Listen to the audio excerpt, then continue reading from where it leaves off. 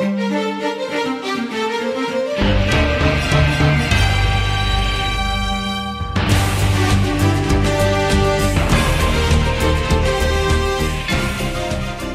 folks, this is N2VQM, Carl, with Mark, WA4KFZ. And howdy. What we're going to do is we're going to show you how to connect up and configure the DV dongle. And here's a picture right here. And that's what it looks like hooked up. So that is the DV dongle. And what we're going to do right now is we're going to connect it up to the Windows machine. And you should see this message right here. And now what it's going to do is it's going to go out and find the drivers. So we're going to tell it, yes, this time only. And install the software automatically. And now we click finish. And it's going to do this several times.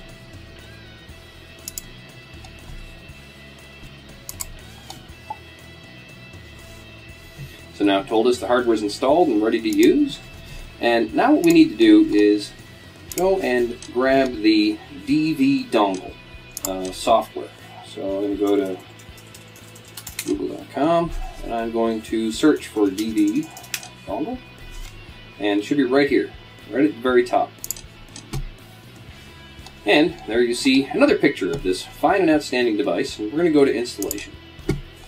And this will show you exactly what to do on Windows, what we've shown you so far, which is very helpful. It's very well done.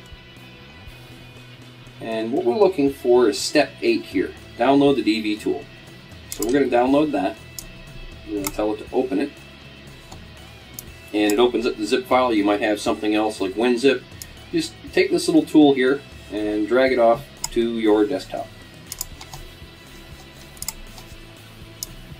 We're going to close that up. Now we're going to double click on this, and there's a little jar file here, and that's a Java executable. And if you do not have Java installed on your Windows box, just go to www.java.com and you'll see that you can get a free Java download. So we'll agree and use a license agreement, read it, know it, understand it, and abide by it. So we're going to click run, run again, and what this is going to do is install the Java runtime for us.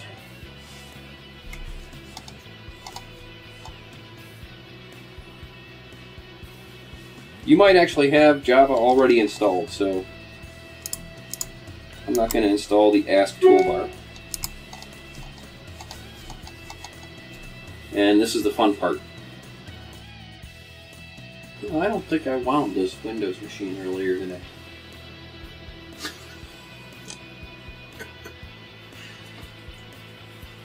For those unaware, Carl is disparaging of anything created by Microsoft. Not anything. So the nice thing about the DV dongle is that it is Java-based, which will run on multiple platforms. Yes, it'll run on Windows or Linux or Mac OS. So at this point we've successfully installed Java, and we're going to click close. And with that, we should be able to get back here and double click on this DV tool jar file. And you'll notice that here we have the DV dongle software window. Now it started up this time because now we've got Java installed. And it'll show here the DV device. In this case, it's COM3. On your system, it may be different. It could be COM4, could be COM5. But we're going to tell it to open that.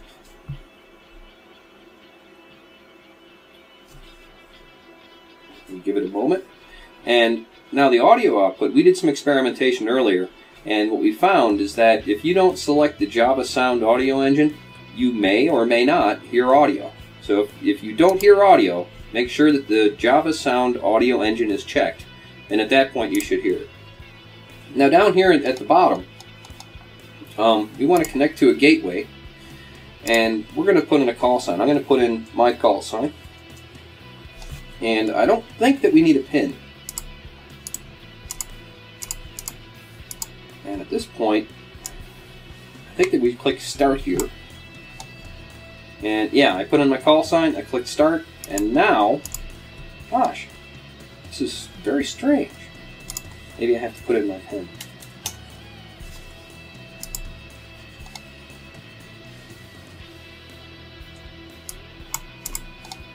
Audio loop back only, maybe? Okay, test check. I did hear something. Okay. Ambi audio loop back. And the DV dongle is flashing, as you see here.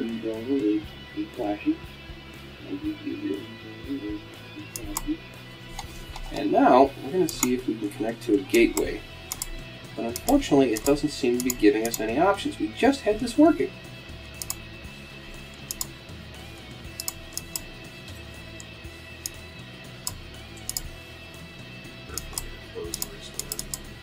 Yeah, that's what I'm thinking.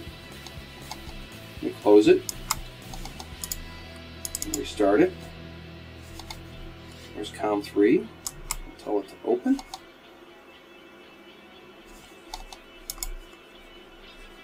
Ah, yeah, now we have the gateways in there. Let me dial up 025 Charlie. Remote system linked. There we go. So I've got 025 Charlie on my 91 AD.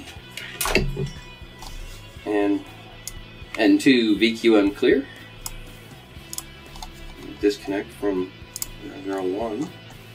We'll go to 025 Charlie. And we'll start up. Now,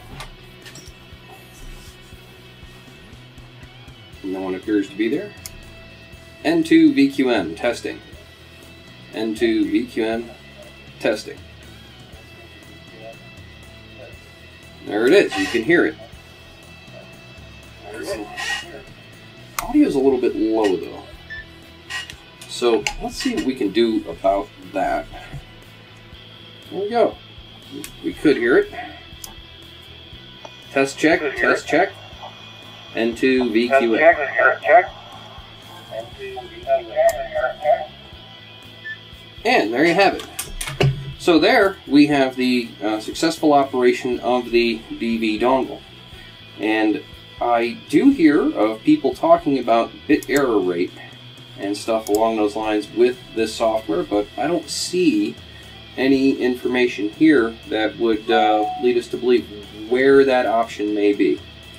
So, this is the first installment of how to use the DV dongle, and as more information becomes available, we shall follow up with more videos and information about it.